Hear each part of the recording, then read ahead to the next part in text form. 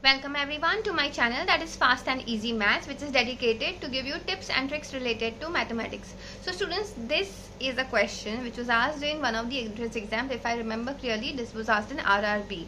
Okay, and it was asked in this year only, 1st of September 2022. Okay, so let's quickly try and solve how to find the value of x for this particular equation. So over here, see, what you can do is you can take something which is common. So here I can say that out of these two, 2 raised to x minus 1 will be the smaller one. Okay, so if I have taken that outside, so here instead of this I'll get a 1 plus, now here what will this be?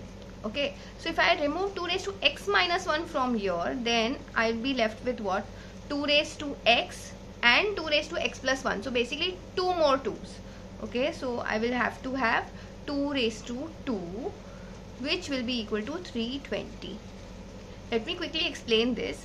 So if I have x minus 1, so 2 raised to x minus 1 gets multiplied inside, so I should get 2 raised to x plus 1. Okay, so basically if it gets multiplied, the indices are going to add. So 2 raised to x minus 1 plus 2 will get me 2 raised to x plus 1. Okay, in case you all had any doubt.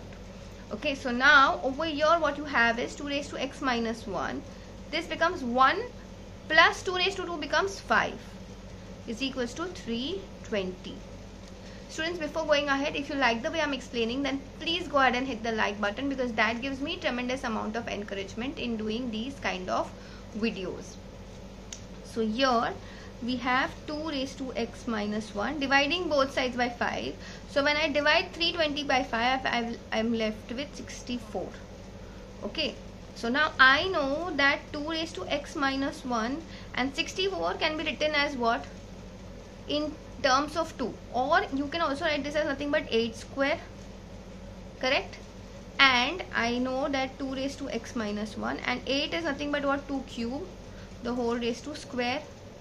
So again I can write 2 raised to x minus 1 is equals to 2 raised to 3 into 2, which is 6. So therefore, since the bases are now same, I can say the indices can now equate itself. So the value of x now becomes, when this minus 1 when shifted on the other side, I'll get 7. So for final answer, value of x is 7. Okay, do like and subscribe for many such videos.